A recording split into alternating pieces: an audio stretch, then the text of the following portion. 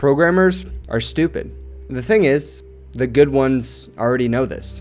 To be a good programmer, you kinda have to realize you're stupid. Now, before you dislike the video and click away, hear me out on this one. Let me know if this sounds like you. When you first started coding, you sucked at it. You knew nothing, your confidence was low.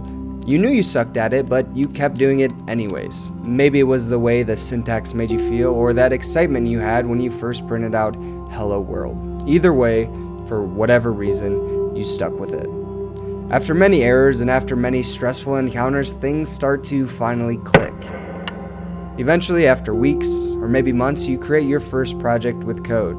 Maybe that's just a simple tic-tac-toe game, or maybe it's a website made with CSS and HTML. Your confidence has rapidly increased, and you start to think, this really ain't that bad. Then you want to take your website to the next level. Maybe you want to add a button to your website that orders Taco Bell on demand. For whatever reason, you just can't get enough of those Crunchwrap Supremes. So you research it, and you discover JavaScript. That's how you're going to interact with your button. And to order from Taco Bell, you need to use something called a REST API. What does that even mean?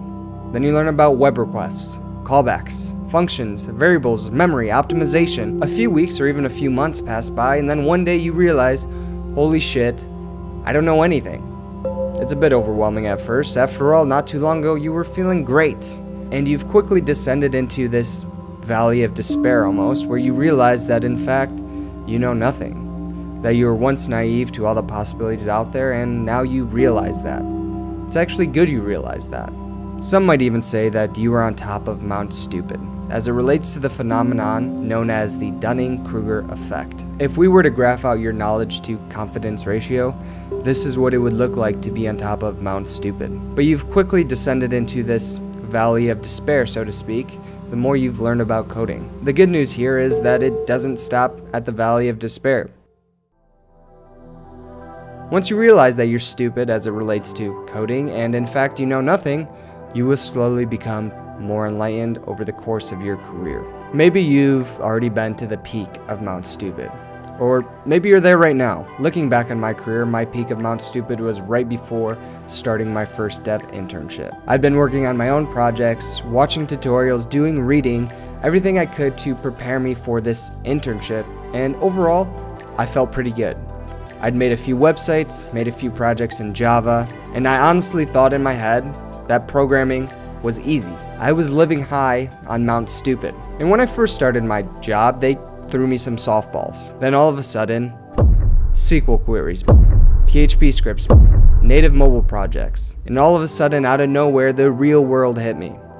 I was learning a lot, but I quickly realized that the more I learned, the more that I didn't know.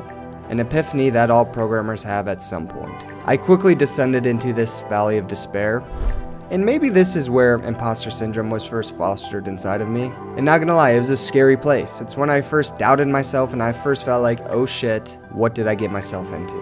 But the more I stuck with coding, the more I realized it's like being in a relationship. This is when the honeymoon phase is over, when you're in this valley of despair. This is when you need to figure out if you're in it for the long run, till death do you part. Or you end the relationship there and you find someone better for you. Or in this case, a career that's better for you. I decided that I was in it for the long run. Now I say all good programmers have to realize they're stupid. What I mean by that is stupid to all the possibilities out there as it relates to programming. The more you learn about your craft, the more you realize you just don't know anything. It's a very enlightening journey. So what do you do when you reach this low, when the honeymoon phase is over and you've decided that you're going to stick this relationship with programming out? Well, you go to couples counseling. You start working on the relationship one day at a time, one line of code at a time. Slowly but surely, you'll reach a level of stability where you understand it's impossible to know everything. And that's okay. It's actually good that you've come to that realization. With all the tech out there, the frameworks, the jargon, you can't possibly know everything. And when someone asks you if you've heard about a random framework in this vast sea of never-ending frameworks, you finally feel comfortable saying, I haven't. Deep down knowing that you can figure it out, and that it probably isn't that hard. And that's the thing about tech. You don't learn everything, but you learn how to learn. You learn how to solve when the time comes. You learn to be comfortable in the unknown. It's a very enlightening journey. Now, there will be days where you and programming bicker, and you fight, and you really feel like couples counseling just isn't working out for you. Ups and downs, highs and lows. But notice the trend. With every step backwards, you're taking 2 steps forward. The relationship seems unstable, but in reality, you're slowly moving up. Couples counseling is, in fact, working out for you. The days that suck are outweighed by the days that are awesome. It's a fun journey on this slope upwards. You're living. And one day, you will be that go-to guy, that tech guru that everyone looks up to, one line of code at a time.